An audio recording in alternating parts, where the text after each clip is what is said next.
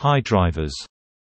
Today I want to explain you the formula steering wheel's dashboard logic. This is fundamental aspect of the steering wheel that you must know to use it. There are 4 different kind of dashboards: the car Ad-Hoc dashboards, the universal dashboards, the custom dashboards designed by yourself, and the management dashboards. To design your own dashboards, we will release the Dashboard Designer very soon. Every dashboards can be composed of one or more views. The views inside the same dashboard generally have the same graphic style. At the moment in the steering wheel we install 2 special car dashboards that are designed to be used with F1 2021 and F1 2020. We install also 2 universal dashboards that are designed to receive the telemetry from the Esportsim Telemetry Gateway on PC platform.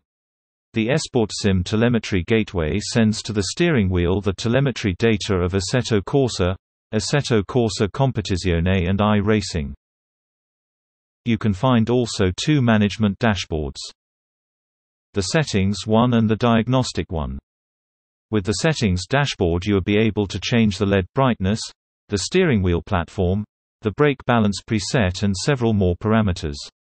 You can use the wheel with PC, PS4, PS5 and Xbox on Fanatec, Thrustmaster, Simucube, and every motorbases that have the 6 by 70 mm holes pattern.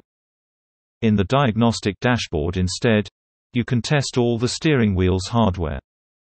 You can test the LEDs, the buttons, and the encoders. You can test also the Fanatec Advanced Podium Paddle. On this dashboard you can check also the wheel's IP address, the software version, and the firmware version. You can also check the wheel's ID data and check if a software update is available for you. If an update is found, it will be downloaded and installed automatically.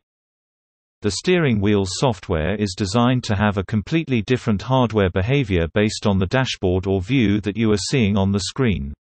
Thanks to this, the steering wheel is truly versatile and adaptable to your need. This dashboard system was designed to be easily expandable with other views or dashboards. To change the dashboard on screen you must first set the multifunctional rotary encoder called SL1 to position CD, that means change dashboard, and then use the button 10 and button 11 to go up or down. To change the view inside the dashboard, you must instead set SL1 to position CV, that means change view, and then use button 11 and button 10 to go right or left. Thanks for watching this video. Stay tuned for the lesson 2.